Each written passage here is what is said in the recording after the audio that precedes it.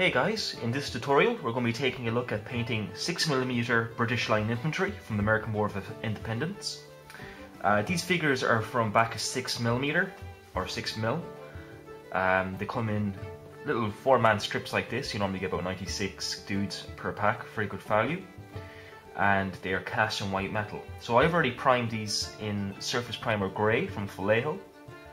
And now we're going to start working based on our colours. Now I know this scale kind of frightens a lot of people, and understandably so, it is very small. However, they're not as difficult as one may think to paint.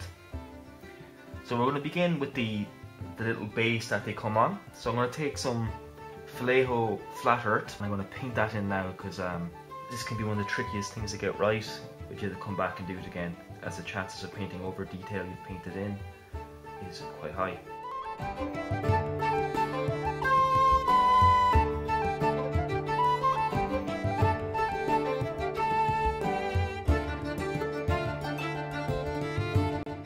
Painted in. Now we're going to start working on the uniforms. The uniforms for the British Line Infantry at this era is basically a scarlet red for their tunics and a very light woolen grey for their trousers. Their bright colour, or should I say their tricores, are going to be like a black or a dark grey, kind of like a panzer grey, would also work quite well for this colour. And the drummer's mitre cap, which is the real distinctive headdress, is going to be painted in as yellow, because they were normally quite bright and vibrant. So we're going to start blocking in our main colours. For the tunics, I'm going to use a watered down coat of Citadel Mephiston Red.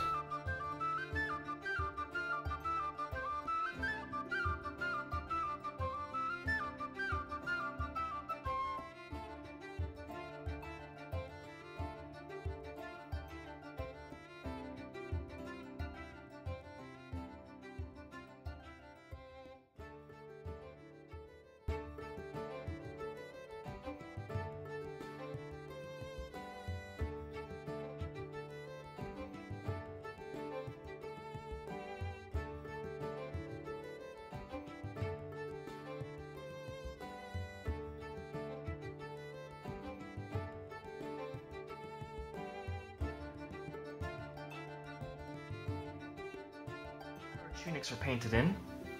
It looks a bit messy right now, but we're going to start painting in details in a few moments once it's been allowed to dry. So while I'm waiting for that to dry, I'm going to start painting in their headgear, which is their tricores and the mitre cap for the drummer. And for that, I'm just going to use flat black, and I'm also going to switch to a relatively narrow brush. In this case, I'm going to be using a Zero.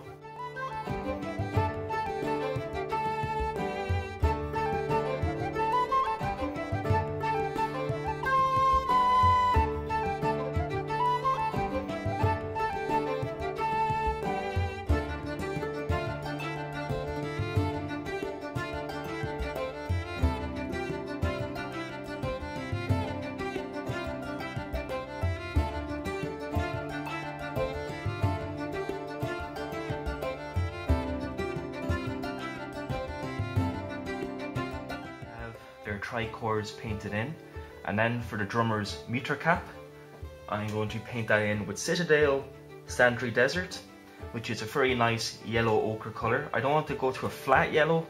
I might highlight it up to that colour, but not as a base coat. That would be just a little bit too intense for our needs.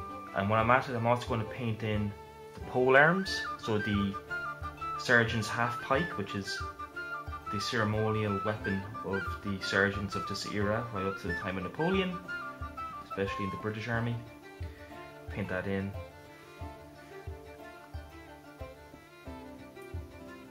As well. And I'm going to do the same for the flagpoles that the two standard bearers are holding. Now these can be a little bit tricky to paint, but take your time.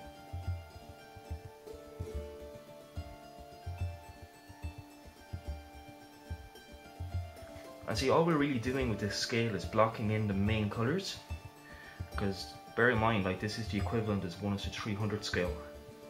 So when you're playing these on the board or whatever, or in your shelf, the human eye cannot see a lot of this, so you're just trying to pick out the most prominent features. And unfortunately I kind of painted over one of the meter caps, so I have to come back and clean that in a few moments. So I was too busy talking.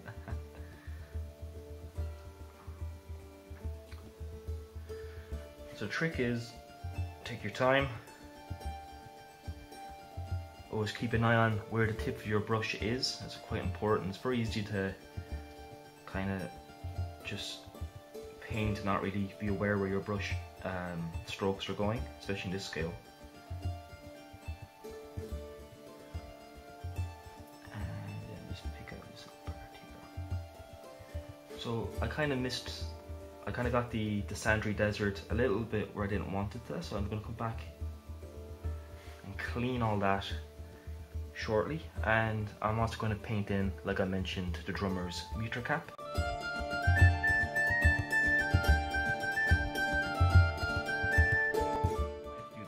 Time with the scale, go back and clean up your work. And it's already beginning to take shape quite nicely. Now I'm going to paint in the flesh, and for that I'm going to be using Citadel Layer Paint Best of Gold Flesh, which is this lovely rich colour, and again tinning down our paint on our wet palette. So now we're going to come in and paint the faces. Not that difficult, just keep your paint somewhat thin and tap that colour in. The wash will give this definition when we put it on.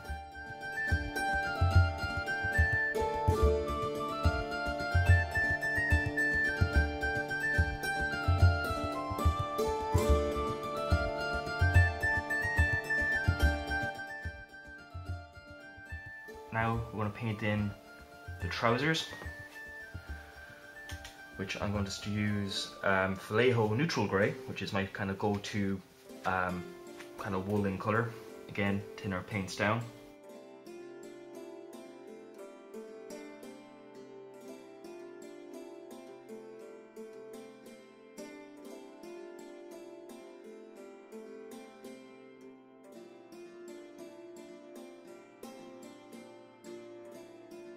And I'm also going to paint in the sashes that they're wearing in white as well, so we'll be using our grey colour to base that.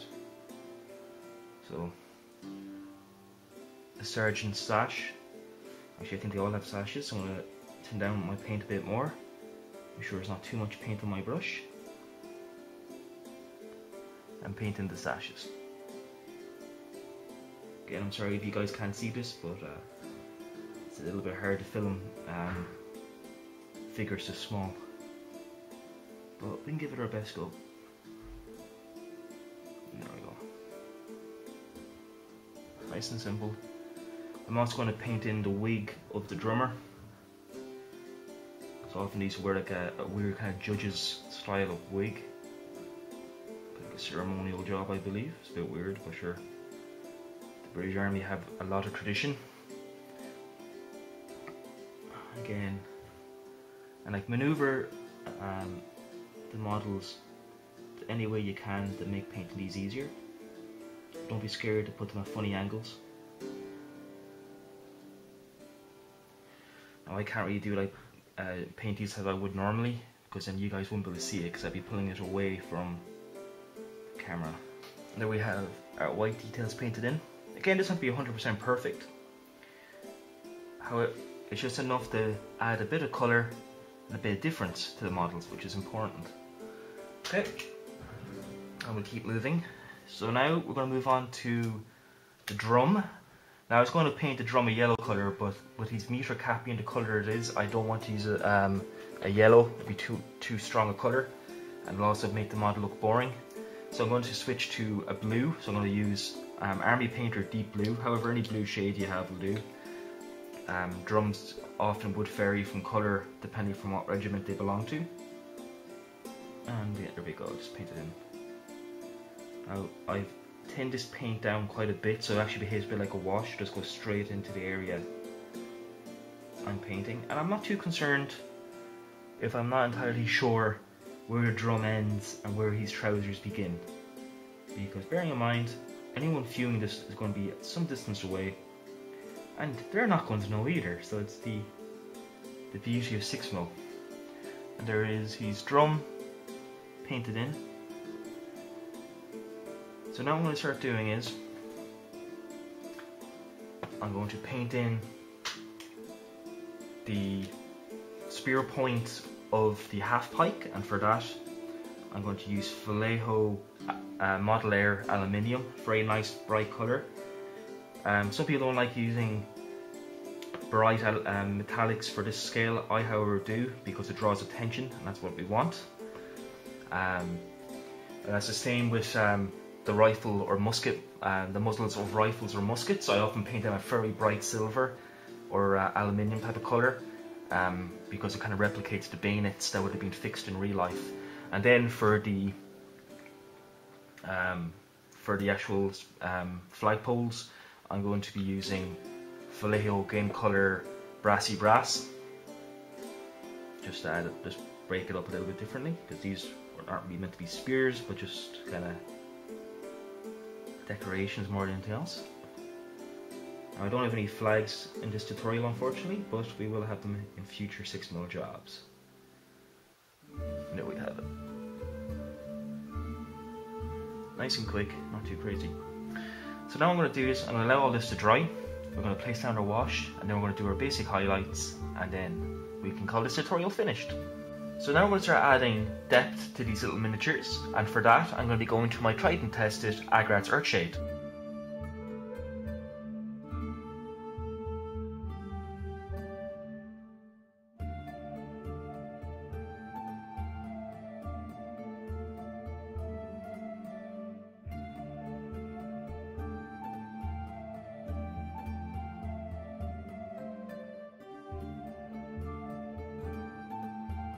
We have our figures washed. I'm going to allow this to dry for about 30 to 40 minutes, and once it's dry to the touch we can start building up our final layers of highlights, which isn't that intense. We're just going to be picking out some of the more noticeable areas, and we'll be doing the white trim on their bright cores, or tricores should I say.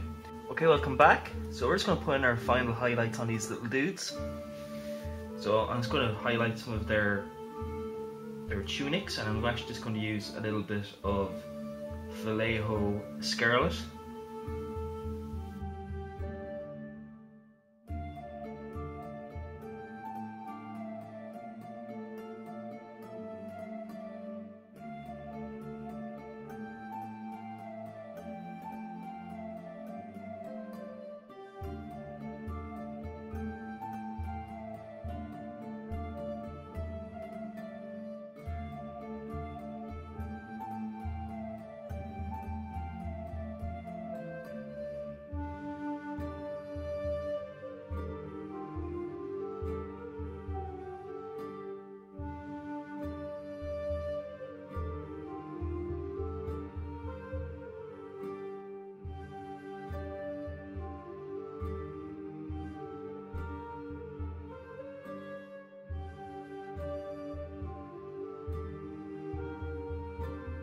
I'm also going to highlight their sashes with a little bit of Vallejo Model Game Off-White.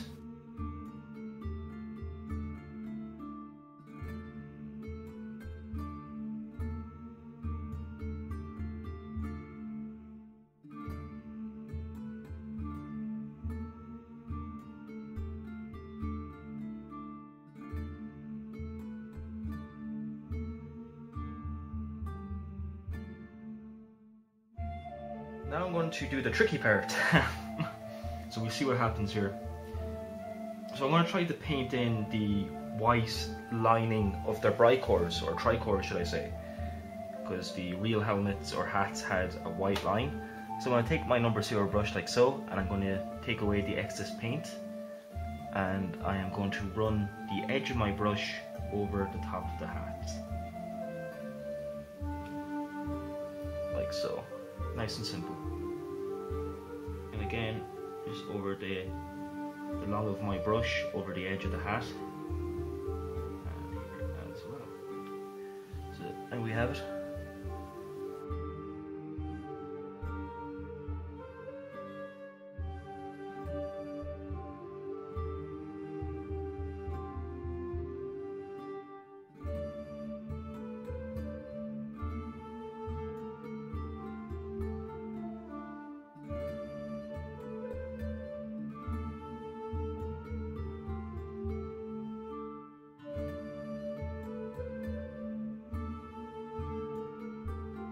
this is a very quick and easy way to get a tabletop standard for 6mm. You don't have to go any further than this unless you really want to. Here are my little redcoats ready to take to the field. So thank you for watching, stay safe, and I'll catch you in the next video. Bye bye.